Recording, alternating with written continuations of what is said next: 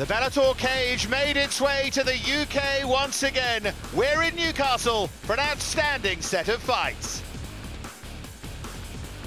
First up, Fabian Edwards against Lee Chadwick.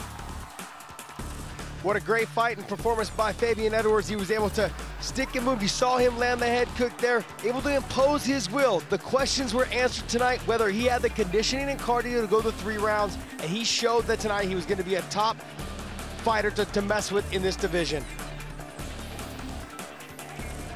An outstanding performance then from Edwards. A very different kind of performance. Much for him to take from that victory. Next up, Terry Brazier started as favourite against a tough Chris Bungard. Terry Brazier came out very explosive, able to land some good combinations. Did a lot of good things. This one little mistake cost him though, and Bungard was able to dip out to the back, get the hooks, and you could tell the physical strength of Bungard to get out across that jaw lock, the figure 4 around the waist, popping his hips into it, made Terry Brazier tap, and the fight was that was a great performance by Chris Bungard. Great celebration too. Then it was the local favourite, the reality TV star Aaron Chalmers against Corey Browning.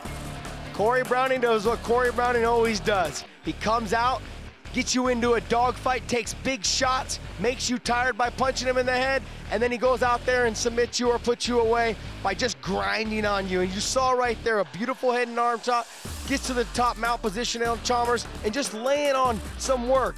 The beginning of the 3rd round comes out, Chalmers makes a mistake, and he makes a beautiful transition to a heel hook. Chalmers has the tap.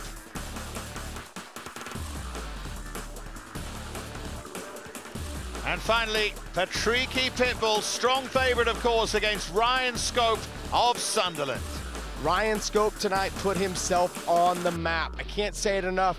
Those little low-level leg kicks, calf kicks, really changed the dynamic of the fight. I don't care what Patricky Pitbull said after the fight. Those had an effect on him. Beautiful work from Ryan Scope tonight. Even though he got dropped in the 1st round, you could see the scrambling. This all happened in the 2nd and the 3rd round. Great work by Ryan Scope, and this is how he finished the fight. Obviously thinking that he won the fight, judges came to a different conclusion. For more information, go to Bellator.com.